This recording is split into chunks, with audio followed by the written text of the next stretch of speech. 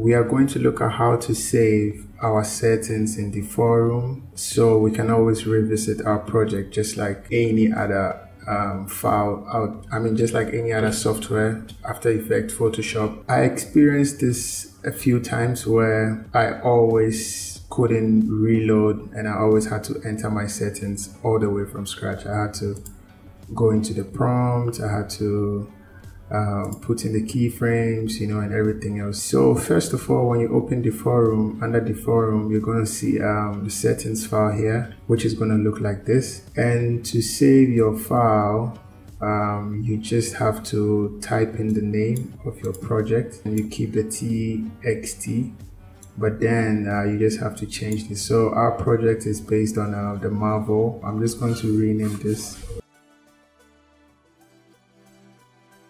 So once we have this, that's all we need.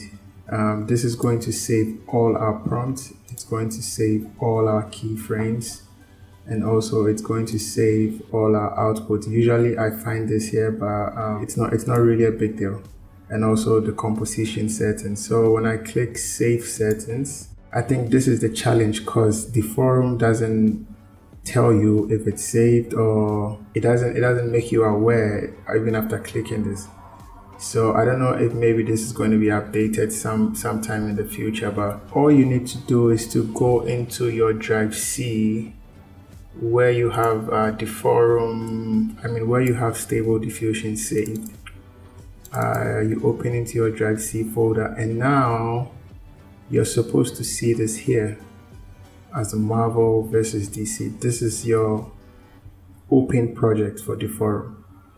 But usually it doesn't show anywhere for you to find it. So once you have this here, you can always revisit your project from all the settings you had. Secondly, we are going to reopen this so we see if this is actually working from all the settings we have. I'm going to reload the UI. So once we are in Deforum, everything is back to default. 512, 512, 25, we have nothing here, and we have no prompt, we have a default prompt, right?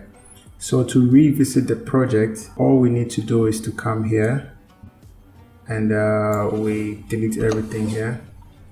We go back into our Drive C, which I have here, where Stable Diffusion was installed. And all we need to do is locate the file we saved. So we saved it as Marvel versus DC, this one here. All we have to do is to shift right click. I'm on a Windows 10 to copy the path. So you copy as path, and we just come here and we just paste it here. So another thing you need to be careful of is just to take out the quotes at the end and also the quotes in the beginning. And we click Load All Settings, and Deforum is going to change everything here from the default to what we had saved earlier on. So let's take a look at this magic. There we go. So now we see everything changed back to our settings, 720, 1280. We have all our prompts in here. And also we have our output. Usually I see this error, but it's nothing to be worried about because once we start generating, it's going to load everything like we had. So we have our prompt loaded. We have all our keyframes from our settings from the previous project, and also we have everything down here. So if we should now go to generate, we are going to find this loading from our settings. Okay, so as we can see, this is loading from our previous project, and we can see we have Deforum generating our animation here. So I'm going to cancel this because this was a project I already created earlier on. This was earlier on and this was animated. If you guys would want a full tutorial on this, I would like to know, and maybe I can share with you guys later. So another option to know or to have your settings by not saving is also, after Deforum usually finishes everything, Deforum also gives you this txt file most of the time in your output folder. So that is also another way for you to revisit your project. So first of all, you can save your project manually by going into your stable diffusion folder and locating your project here. And secondly, also Deforum usually automatically saves your project for you under your output folder once it's done, which you can locate here. So if we open this, we're going to find all the settings here, which we can always right click, again shift click, copy the path, and we can come to